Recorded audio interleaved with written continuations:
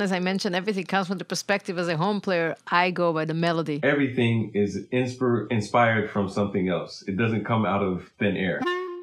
Through acceptance that not everything is going to come directly from me, I have the ability to create, to create even more. If you're true to the melody you hear and it feels natural to you, then it's your melody.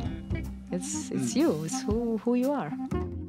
I would like to do a little call and response with you guys. And I'm gonna play and you guys gonna repeat after me. I'm gonna play it extra laid back.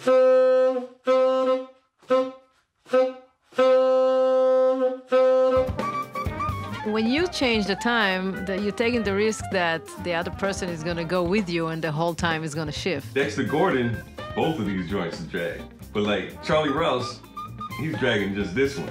That's what's going on with Charlie Rouse.